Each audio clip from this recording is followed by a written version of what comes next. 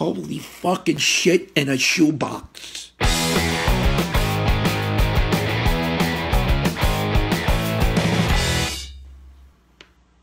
Hey, what do you say? My Facebook, YouTube, Twitter, Instagram, Google+, your sister's at the Point Express. Very ticked off thick here.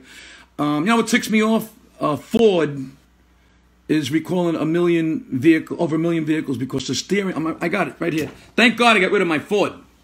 But I'm still pissed off for people that drive Fords. This is insane. I got the notice.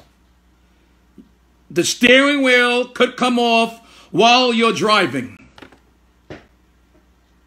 I'm not making this up. I'll read it again. The steering wheel could come off while you're driving. Not the catalytic converter.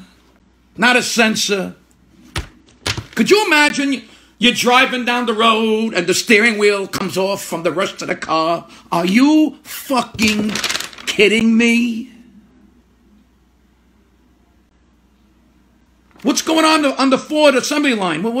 Hey Joey, did you screw in the steering wheel? I can't remember. Let's move on to the brakes. Isn't the steering wheel an important part to be able to drive and steer the car? Holy shit. Holy fucking shit in a shoebox.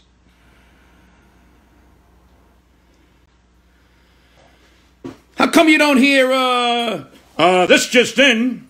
Ford is recalling 1 million vehicles because the knob for the radio is getting sticky. Nah, God forbid you hear something like that. You know, if a car company's gonna fuck up, then get it right. It's like a Three Stooges movie. Curly's driving, Moe's the passenger. Moe's yelling at Curly because he's driving badly. Curly rips off the fucking steering wheel. Okay, then you drive. This isn't a Three Stooges movie. This is Ford building cars for regular people.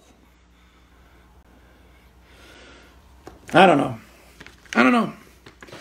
I figured maybe a company like Ford would make sure millions of cars come off the assembly line with the fucking steering wheel attached. Permanently.